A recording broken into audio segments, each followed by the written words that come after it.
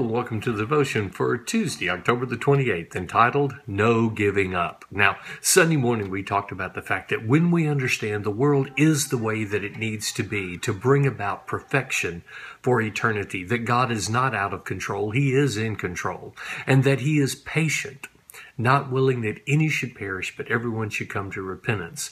We come to this place to where we realize we have to persevere. We have to walk through what we're walking through, but we do it with faith and with confidence. All those passages we read Sunday morning, they talk about God's ability to work in and through a fallen world, in and through our struggles to bring about health and life.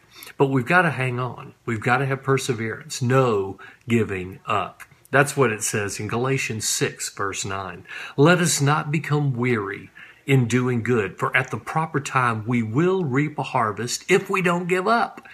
The problem is sometimes we get frustrated, we get angry. We want everything to happen instantly, or we want it to happen quickly. So when it lingers a little bit, when God may be working in us, when He may be allowing some discipline to grow, when He may be in those places, we give up, we stop, we quit, we throw up our hands. And in the middle of that, we miss what God is trying to do, and we miss the blessing that was at the end.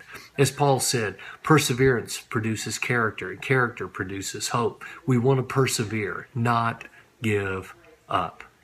So let's pray. Father, Lord, we ask that you would continue to keep us focused, that we would not give up, that we would persevere, that we would see it through so we see the fullness of what you are attempting to do, to grow us, to mature us, to get us to where we need to be. So, Father, help us in our heart as we make that commitment to walk it out.